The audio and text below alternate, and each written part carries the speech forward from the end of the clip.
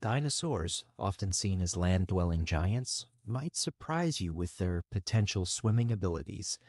Recent studies suggest that some species, like the theropods, had adaptations for aquatic life. Their lightweight, hollow bones and strong limbs could have helped them paddle through water. Take the Spinosaurus, for instance. With its crocodile-like snout and elongated limbs, it's believed to have been an adept swimmer, hunting fish in ancient rivers. Fossil evidence shows that its body structure was uniquely suited for a semi-aquatic lifestyle.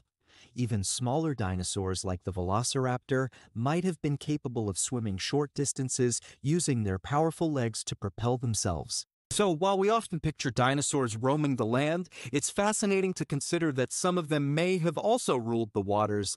The diversity of their adaptations continues to amaze us, revealing a world where dinosaurs were not just terrestrial titans, but also potential aquatic explorers.